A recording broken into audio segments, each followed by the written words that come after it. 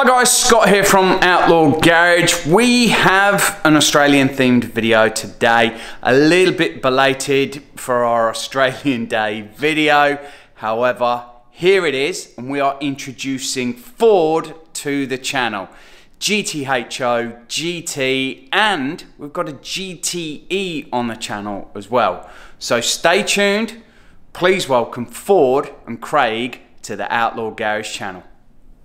Yeah, well look, my youth was growing up with the likes of Allan Moffat and Ford. Done my apprenticeship originally in Albury with Blacklocks Ford. And I was fortunate enough to end up buying in the mid to late 70s a genuine GTHO Phase 3, which are the holy grail of Australian muscle cars. And the yellow car on the wall is my old car. And it was one of one build, and yeah, pretty significant car. Sold that in the late 80s to start my business, and the rest is history from there. So a few years ago I was fortunate enough to be involved with some guys doing a documentary for men's health and mental health and cancer, and done a part of a road trip around Australia with three genuine cars. Hadn't driven one for well over 30 years, went on this trip and rekindled my love for the brand. So this particular white car is actually a fairly accurate replica of the original car that I had. It was built from a Y code Fairmont, which is a V8 Fairmont, similar trim to a GT, and has been made up visually and mechanically fairly accurately to the original car. Oh, so not just the outside, it's actually mechanically. Yeah, mechanically as well. So it's a replica, which, you know, once upon a time replicas were frowned upon. Well, a real one's now $1 million. Yeah, you can have a replica for a fairly reasonable price, and reproduction parts are fairly obtainable, and some of the replicas are probably better than the original cars. Their accuracy and condition, the way they're done nowadays. The other Falcons are all pretty special in different ways. The black and gold car is... So we'll wander up, take a look at this one. Because the gold is stunning, right? Yeah. Now this particular car is a tribute to the 40th anniversary of the Falcon GT in Australia. And the original Falcon GT was gold with black. So this particular car was the reverse colour scheme, and a tribute to the original car on the 40th anniversary being 2007. One of 200 build, and this is a 6-speed manual car, and it's build number 41 of the 200. Original 7,000 kilometres from new, not restored, it's just the original. 7,000? Yeah. Yeah, so it's a car that came out, and I missed out. They were pre-sold basically before they hit the showroom floors, and I missed out on one. Always liked them, and bought this car only late last year. Yeah, okay. There's a grill on the front. Similar sort of things in the seats and the badging and interior. Open her up, take a bit of a look inside. Yeah, you want to go from that side? Whatever. This side. Is it open? Yeah, they're all on. Look at that. Oh, look at the seat.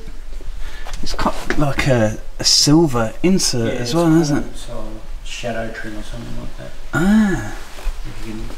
It's got a little badge on the console if you want. You can shut that tray. Oh yeah. Yeah, and that's the little number. There we go. Yeah, that shadow trim is all the way throughout, isn't it? The light headliner. And then even down in the footwell there. So the car's nearly 16 years old. Wow.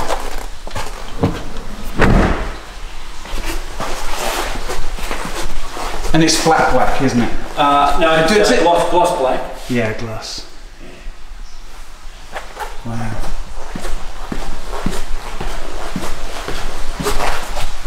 Look at that. or spec. Yeah, so GTHO actually stands for Grand Touring Handling Option, and hence when I bought this I managed to get the number plates, 40 being 40th anniversary, GT being Grand Touring, and HO handling option, and the R-Spec's the handling option. So I've got to think about having plates to match the cars. Yeah. That's really cool. And then next to it, yeah. Now this particular car was built. It's a GT as well, and it's actually a GTE. Now GTE was for the executive that didn't want the wild spoilers and stripes. Very limited edition. This is build number 103 of 119 cars. This is a bit of a sleeper, this car. This is a supercharged engine out of the factory, also been tuned. A very quick car. It's 415 kilowatts and quarter mile. It's been clocked quarter mile at 11.7. And it drives beautifully. It's not a race car to drive. It's just a very, very understated car. Yeah, because you look at the rear, it does have that executive. Yeah, so that's what they were designed. No flare. So the GT version would get a spoiler similar to that, stripes. Yeah, and that's got the big spoiler on the back there and the stripes. That's a quick executive car, isn't it? This is a quick car. And inside, it's once again, I'll let you can open and have a look. I'll show you the motor if you like. Yeah, let's have a look inside. So you can see the understatement, the badging in the headrest of the seats. Yeah, because it's even got the wood. Oh yeah, the GTE. Those look really comfy seats as well. Yeah, and then you'll see the starter button's got the build number on it. But it's a lot more sedate. Yeah. Yeah, but definitely that sleeper. Yeah, it's for the executive that wanted a GT, that didn't want all the flashier. I guess if you had a business as well, this would probably be easy to claim on your tax. Well, maybe, but it was aimed at the business person that wanted best of both worlds, I suppose. So that's why I like the performance, similar to the Mustang. This is probably quicker. Oh, that kind, because I think people who watch the channel will go, he's got no idea what he's looking at here, but that is. Look at that down there.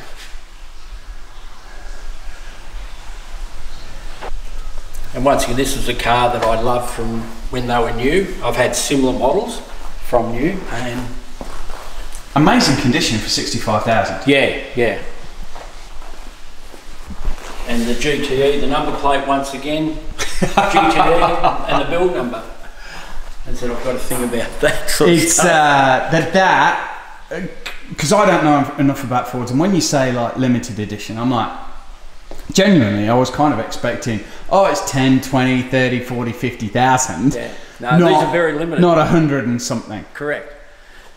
And that's the same, the special thing about this particular car. So this is, I suppose, your run-of-your-mill GTs, but after the 40th anniversary, they released a tribute to the Cobra, which was white with blue stripes. This particular car build is one of 262 because it was one of the last of that model that was fitted with the Cobra motor, which was the 302 kilowatt motor, whereas they normally had a 290 kilowatt. Oh, we're going to have to crack the hood on that. So that's what's, once again, Ford Performance Vehicles, and the build number 626. Just not at all what I kind of expected. Yeah, look, people that are into them and sort of understand them and that sort of thing, but so that's it's a big V8. Yeah. Wide V8. Yeah. So that's sort of the importance about this car. I said they made, I'm not sure, I think 1,700 of this actual model, but the breakdown of different limited editions and build numbers, it's one of 262 with the 302 kilowatt engine. which makes it rarer than the 400 Cobras built that were limited edition. Kilometres? Just clocked 40,000 from 2007. Wow. Yeah, that's unbelievable, that is. So it's a bit like when I always try to buy the best examples I can afford. You know, I just think it's worked for me as far as an enjoyment, investment, whatever way you want to look at it. I think if you can buy the right cars, they're a good thing from both angles. Genuinely, really no idea. Well, I knew we'll come in here today to look at the Mustang, and that'll be a separate video. To see these, and it's always a nice bit of an education process as well. Sometimes to turn you up and I said, look, for me, I enjoy them and like talking about them. Enjoy the history part as much as the driving experience. I think I collect magazines, brochures, any news articles I can find, and put it all together, and it's good history. Because you see them sat there and you think, oh, it's got a Ford badge on it, and, and you know, knowing that they've got a bit of a dent in the bonnet and there's something a little bit more spicy under there. But wow, I didn't expect that at all. And those low numbers that people don't expect that with Ford. As I said, they're very low numbers. And but what a change as well now, like with car manufacturing disappeared from Australia.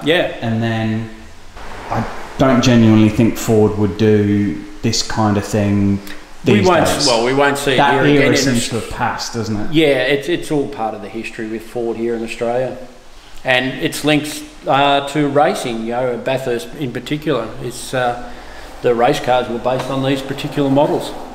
Yeah, so it's a moment in time that you probably never ever won't see again. Yeah.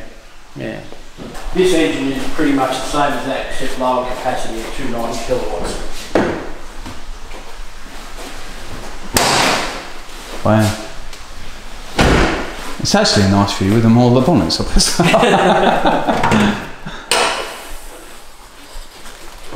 So just slightly lower powered. Yeah. Well, you don't see that every day. And you could genuinely eat your dinner off them. We talked about this earlier, glass of wine. That's right, cars. Yes. That's it. Polishing cars, for me, is like gardening for a lot of other people. We need to stand back here and have a bit of a look at that. That is a bit of history there.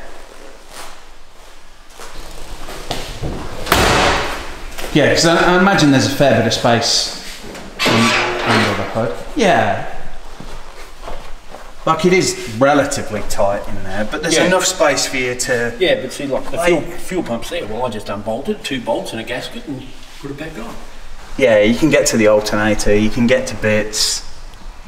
Yeah, it's not like a modern day car or even like an annoying turbo 911 where you can't get to anything. Yeah, well, that's right, the modern one. It's just got a plastic cover on there too. Yeah.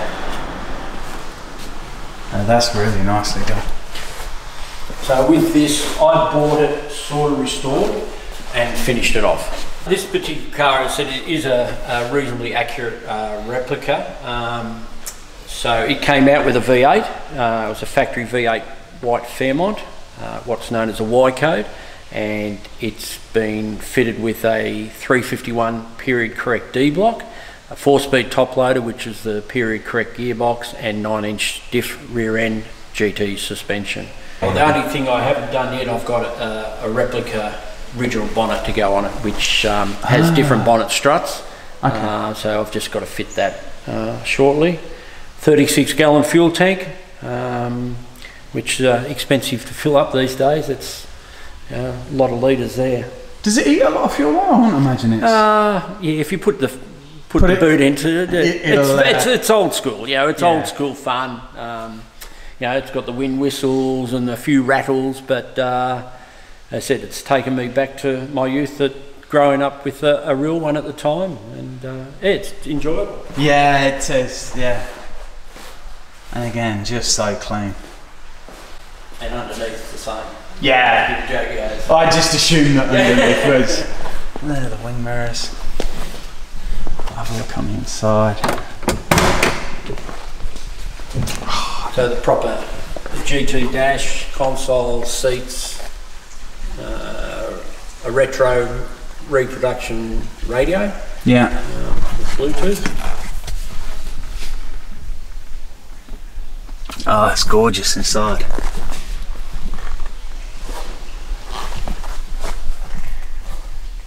And was the interior done when you got it, or? Yeah, the interior done. So someone had done a reasonably good job before. Yeah, look, it was, and that's sort of why I bought it. And it was just probably before the boom of the replicas or tributes. Now they call them. They don't call them replicas anymore.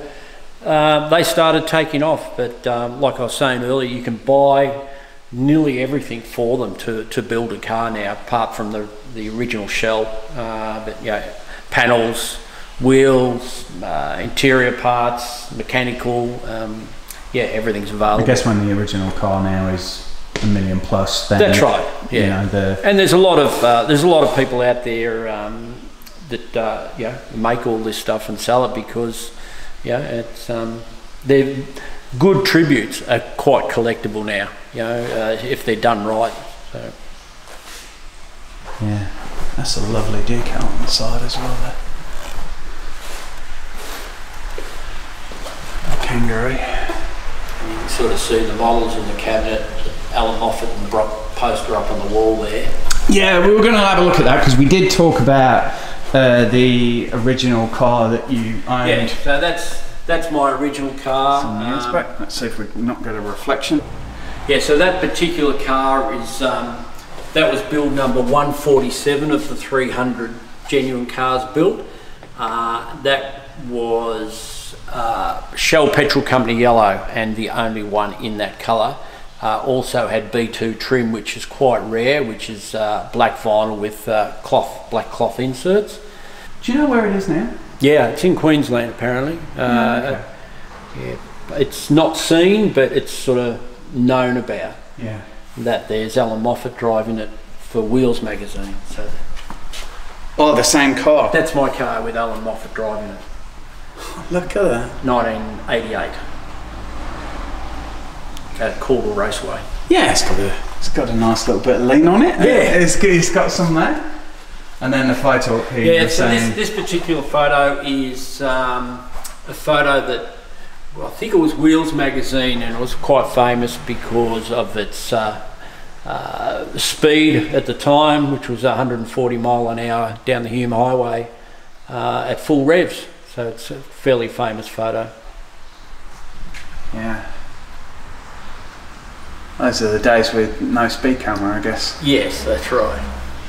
And back in those days, you'd have probably had trouble with the policeman trying to catch up with you as well. Well, I believe that did happen. Not mention any names. Yeah, interesting collection. We haven't covered the other cars. There are a collection of Porsches here, but we're drifting away from that today. The Aston Martin's very nice as well. We've come over for Australia Day theme, isn't it? Yeah, I think that's what we're clocking onto.